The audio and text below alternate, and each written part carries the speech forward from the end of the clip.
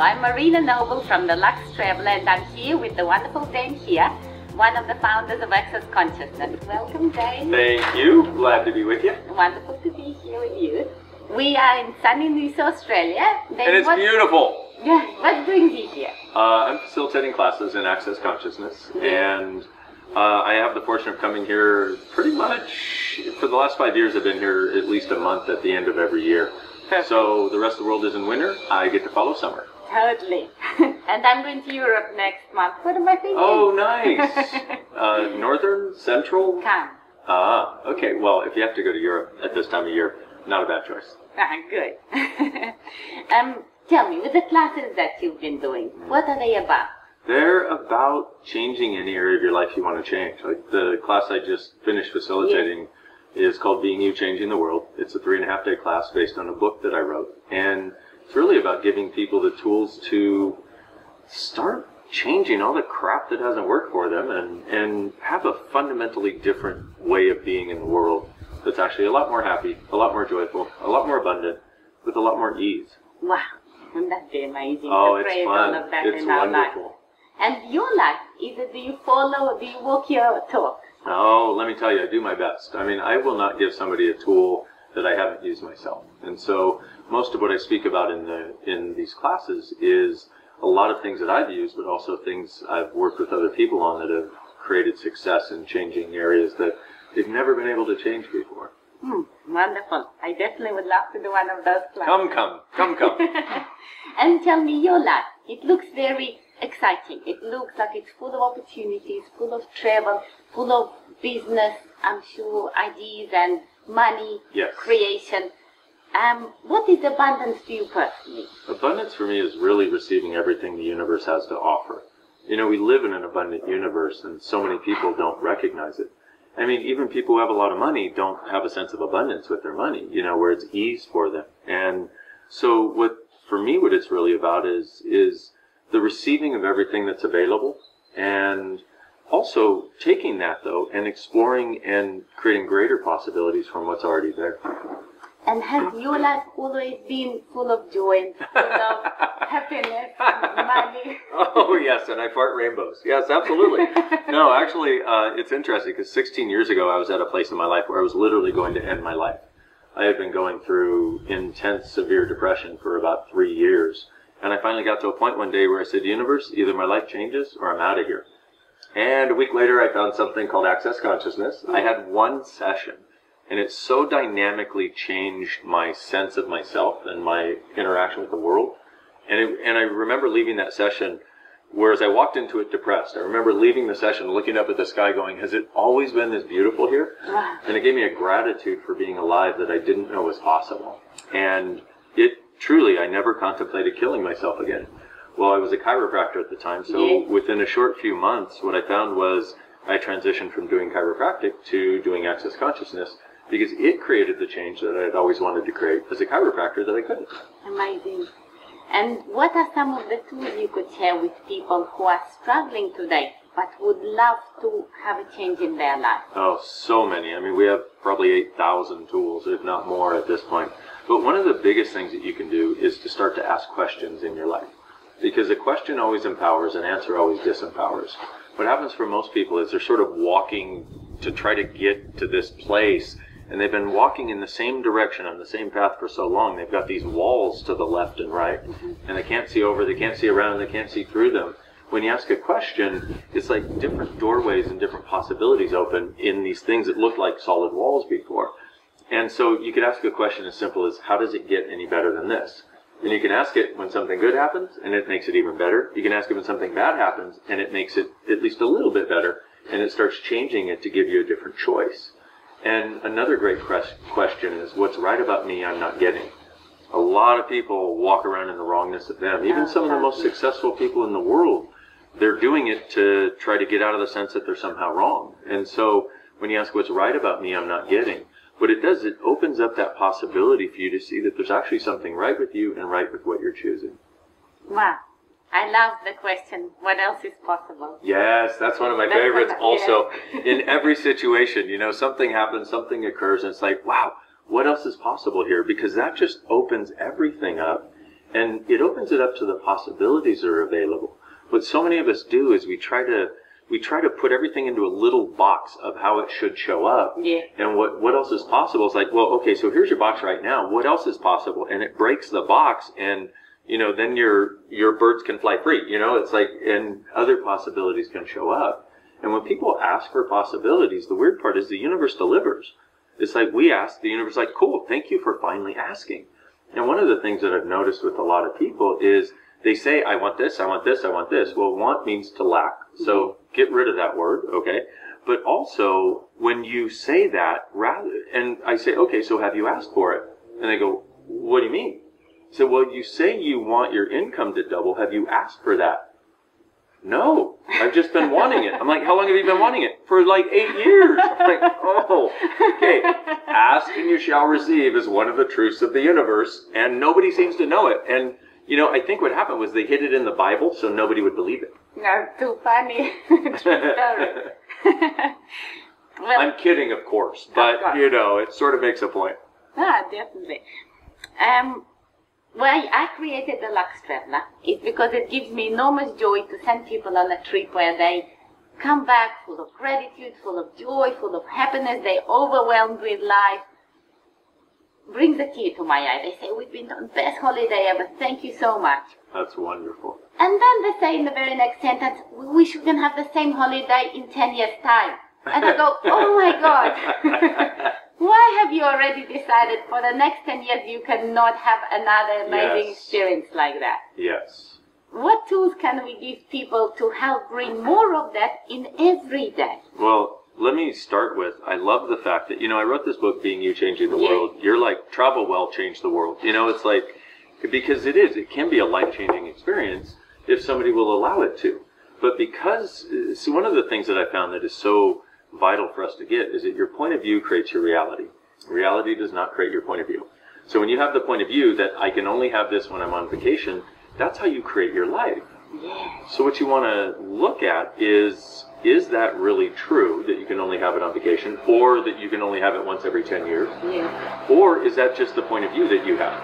Now, by the way, sound-wise, there's a boat going by, everybody, so that's what happens when you film on the Noosa River. I'm just saying. So we're just letting you know what's going on here. And so what happens is, if you instead, the question you were asking, like, what else is possible? If people would actually look at their lives and get that sense of the way it is to be on vacation, and then ask, and here's another question you can ask, what will it take to create this as my life? And the funny part is, some people out there who are doing things that are totally different, like Timothy Ferriss, the guy that wrote the 4-Hour Work Week, and 4-Hour Body, and brilliant man. And everybody's like, how do you do this? It must not be real. No, it's because he's willing to ask questions that open up different possibilities. Like, hey, what would it take to have this as my life? Yeah. And so that's another great question you can ask. If you've had a great experience, you want to ask a few things. You want to go, if you like it, what would it take to have more of this in my life? Yeah. Or if you really love the vacation thing, what would it take to have this as my life? And then also, how does it get any better than this? That question we talked about earlier, something you use a lot, where you go on the vacation, and rather than going, oh no, I'm home, you go, wow, how does it get even better than that vacation? And what would it take to wake up tomorrow and feel like I'm having another vacation right here, creating my life? Yeah, exactly. Let that vacation inspire you. Don't let it make you depressed when you get back home. To create more magic in your everyday life. Exactly. Use these elements of inspiration that are available to you. If there's something, if there's a great meal that you've had, you go, okay, what would it take to have more of that? I mean, the house we're sitting in Noosa, I used to come here, and when I first came to Australia, we stayed in a travel lodge in the middle of Sydney that had... You didn't know me then back then. Hello, What were exactly, you doing? I know. I'd have been like, hook a brother up, I need some help here, But I also didn't have that sense of abundance in my world at the time, Yeah. And so this is why I say asking questions. Things may not change immediately, but it definitely will change over time. But you have to head in that direction if you're ever going to get there. It's like if you're going on a trip, you have to at least go to the airport and head in that direction. Yeah. If you want to go to a trip to Tahiti, go on a trip to Tahiti, you've got to find a way to get there, And this is, if you start asking these questions, like, what would it take to have this?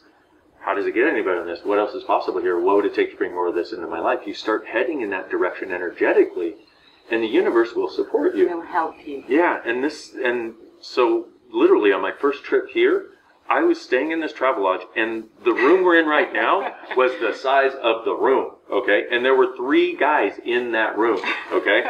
And there was me, Gary, the founder of Access, and this other guy that was putting on the classes here, and it was horrendous. And, you know, fast forward 16 years later, I mean, this house is an example of a question I asked. If you look out there, there are jet skis on the dock. Yes, I did notice that are mine, which is one of the reasons I come to New Sin, stay on the river, okay? And I'm so grateful and blessed that I can. But once again, 16 years ago, that was not a possibility at all. And what else is possible from now on? Exactly. And that also is the question. And the reason I'm bringing that up is because when people see people who seem to have a certain level of abundance, or staying in a nice house, or have jet skis or something, they tend to separate from that, and they go, oh, well, I could never have that. But that point of view will create that as your reality. Please don't do that. Instead, go, what would it take for me to have that? Totally different. I mean, same amount of energy. Yeah. One is creative, one is destructive.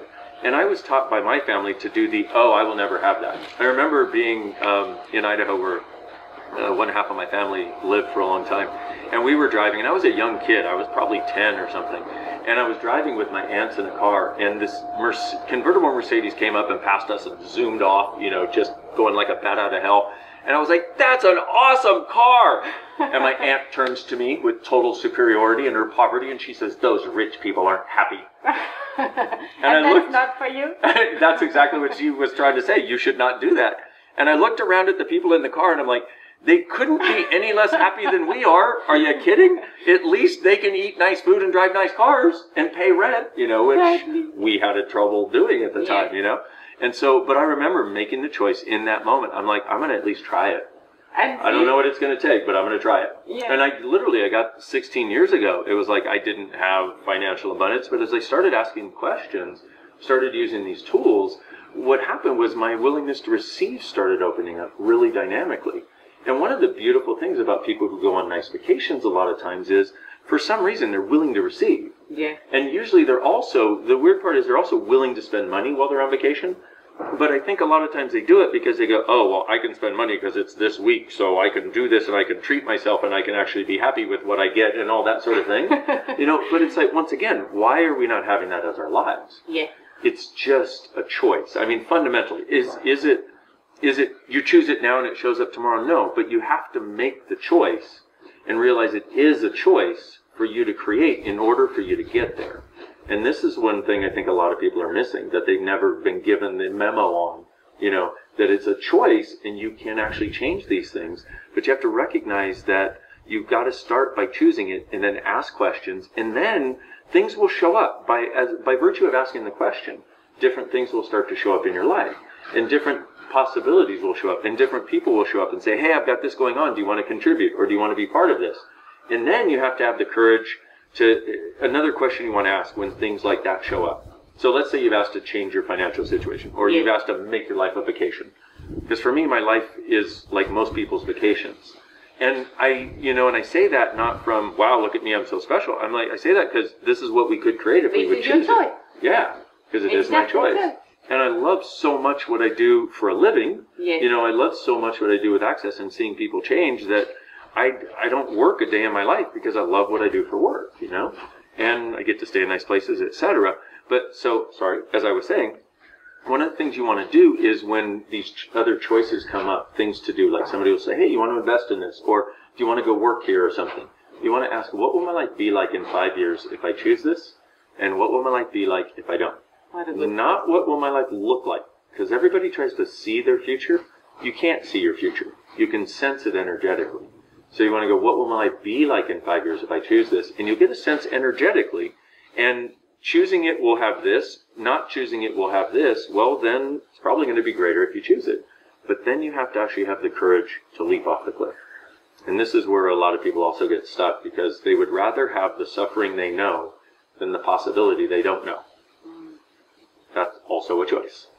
And that was my next question. What do you think are some of the lies people tell themselves that stop them from even perceiving a possibility of a greater future? I think that, as we just talked about, I think one of the other biggest things that sticks them is they have some idea that the change that what will have to occur for them to change is not within their ability to do, number one. And number two, the other things that will change in their life are going to be worse for them rather than greater than what they already have. And I found that to be so not true. Every time I've ever made a change, every time I've ever changed a relationship or changed a direction we were going in the business or changed somebody was working in the business or whatever, it always got greater. And so now I don't fear change. And I think a lot of people in every walk, in every area of life, in every social strata, in every financial demographic, fear change. And the other thing that I've noticed, which is interesting, is people will set goals and not acknowledge it. And they'll say, oh, I want to have, I don't know, $100,000 in the bank or something. And once they get there, if they don't acknowledge they set that as a goal and that they achieve the goal, then they go back and they will destroy it and start over. Because the original meaning of goal was jail. Well. Yeah. True. Yeah. And it's really kind of a huge thing, especially for people who are creative and looking to create more. Because what happens is, if instead of setting a goal, if you said, oh, I've got this target. Because a target, you can shoot at a target as many times as you need to until you hit it. And let's say you're shooting arrows into a target, you can hit the bullseye and then you can split the same arrow, you know? So there's all these possibilities available with a target. So what I tell people is rather than setting goals, set targets. And then just ask, what's it going to take to create this? What's it going to take to achieve this? And it's amazing what shows up. But also, it's also kind of really amazing how easy it can be for people. You know, and so we've had some of these conversations, and I know some people out there watching are like, yeah, just choose to be happy, yeah. Well, yeah, that's basically where it starts at least. But then, and the whole thing that Access Consciousness gives you is the tools to change the places where you don't have those choices available. And the way of looking at things that actually gives you a large enough perspective to see beyond just the limited box of your problems to something beyond it that would be possible that you might want to choose, but also how to get there, in a sense, energetically. Yeah. And that's the thing, that's why, from my point of view, it's so dynamic in what it does. Guys, you can choose. Choice is the key. Well, wonderful. Thank you so much for sharing your wisdom with us Thank you, today. Marina. Very grateful to have you here. And I'm very grateful to speak to you too today. Tell me, if people want to find out more about you, more about what you do, how do they do that? You can go to drdainheer.com, DRDAINHEER.com, or you can go to accessconsciousness.com. If you go to drdainhere.com, there's an online training that's free, my gift to you, an attempt to pay forward what I got out of this work, and there's also another free video series there where you get a tool every couple of weeks. I call it the Tour of Consciousness. It's from my travels around the world. You get to see some beautiful places like Noosa and get a tool that will hopefully enrich your life and make it better. That's also my gift to you, because truly one of the things that I found is the more generous we are with our brothers and sisters on this planet, the more comes to all of us. More abundance of truly wonderful things we have in our life. Yes, and it really does work that way. And so one of my greatest gifts is making these videos and sending them out to people as my gift, you know, as a way of saying, hey, here's something to prop you up when you need it, you know? Here's something that might change the thing that's going on in your life right now. And the number of emails I get from people who say, thank you so much. I'm on your Tour of Consciousness email list, and it's almost like you're in my head, because every time I really need to change something, you give me the exact tool to do it. I'm like, that's so wonderful. So, and that's magic. It is. And it's part of the blessing of being alive, you know, part of the gift of being alive. Wonderful. Well, thank you so much again. Thank you so much. It's been wonderful, and we'll talk to Dain soon again. Bye, guys. Bye, guys.